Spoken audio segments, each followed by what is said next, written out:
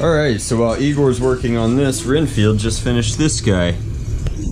That's interesting.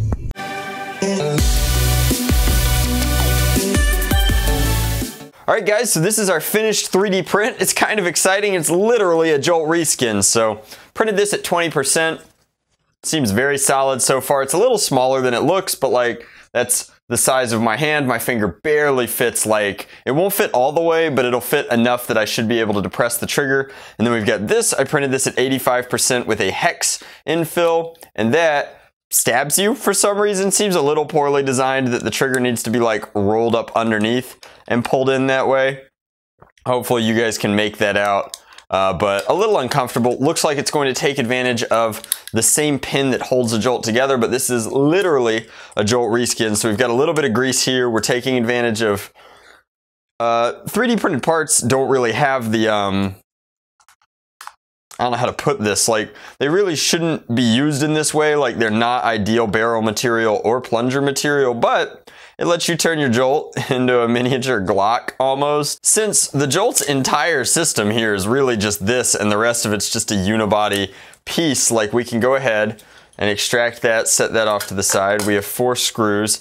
We've got a little thing of Ace silicone grease here, and hopefully we'll be tapping into these 4 holes, which we're touching the build plate while we build this. But since we're thoroughly destroying this anyhow, I figured we would take this as an opportunity, tap out the pin, see if we can't dead blow that pin out old school modding style.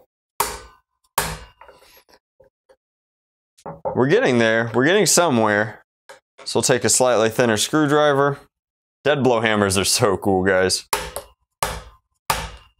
Alright, well, that's not working. Let's try torquing it out with pliers. And we're fighting an awful lot for a tiny scrap of metal here. Maybe we can break it out.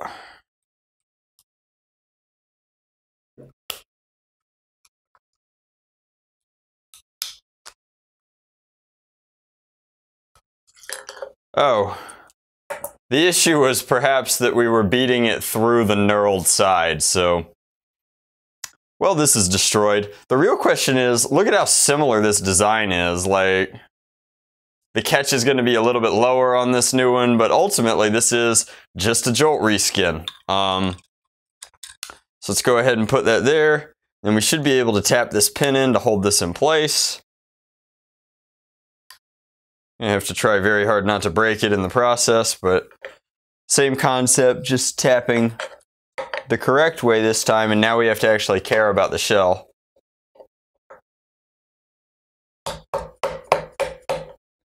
Yep. Nice and easy. Alright, so that's been flawlessly tapped through there. The real question is, does this have enough inherent springiness that it's going to do anything to depress this? This is wild. How does the trigger even work? Seems like while it's locked into here, does this need to be down so that this can come back?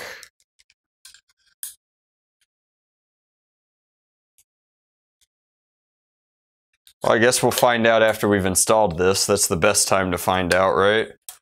Surely. Since it is 3D printed plastic, we're going to go ahead. We're going to add a little bit silicone grease here, just to the printed bits and the sear up inside. And then I think our catch is omnidirectional here, so the only thing that matters is that we get these screws aligned properly. We can go ahead.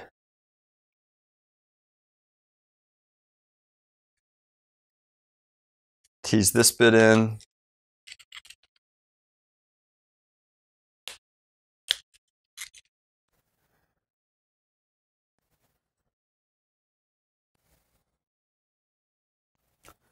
Alright guys, what do you think the chances are that the Glock Jolt works? It caught? No amount of squeezing is doing it though. We can't get it to release. Negative, Captain. All right, let's try. Man, that's a lot of pressure, too. David Bowie ain't got nothing on us. What if that goes down? What's the point of this if it doesn't work? We need a way to get this to come out. Do we pull this up? Is that the issue?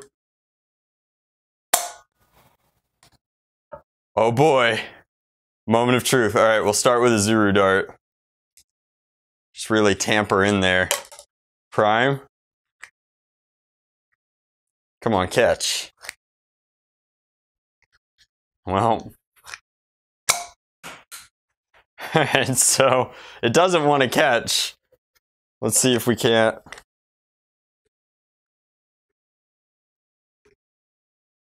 There we go, we got it to catch. Throw a dart in there. Alright, so we've got it to catch, and now we'll try pulling the trigger and pull it up, kind of. Come on. We had it. It was so close. Try again. Alright, trigger in.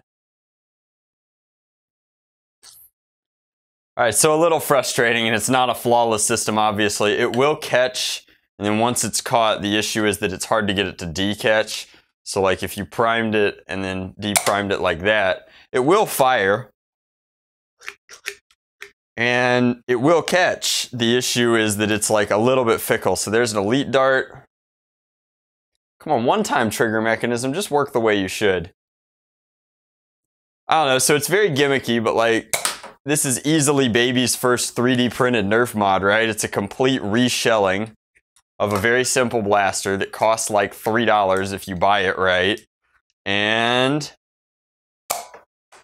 does not improve the performance. The cool thing about the Jolt is how great its seal is from the factory. Like the Jolt gets awesome stock performance. This gets worse stock performance because the barrel is 3D printed plastic and the plunger is 3D printed plastic. So the seal is not great with either barrel on dart or plunger on plunger tube. But it's way more tactical looking than a Jolt, and it has a longer barrel, so in theory this is the kind of platform that would have potential if you wanted to spend the time kind of polishing or even brassing this barrel.